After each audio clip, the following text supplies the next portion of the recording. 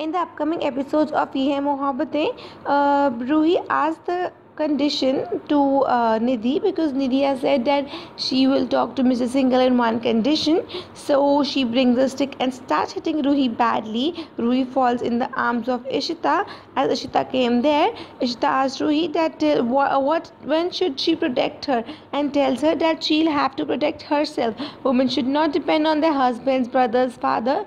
Nidhi showed you her power and hit you. You think she did something wrong? Then you should have waited for me. Rather, you should have given her answer. Ruhi then turns to Nidhi, and Nidhi pulls the stick to hit her again. Ruhi holds the snatches the stick from her hand and hits Nidhi, remembering her past. Thank you for watching the video. If you like it, give a thumbs up and subscribe the channel. In the upcoming episodes of Ye Hai Mohabbat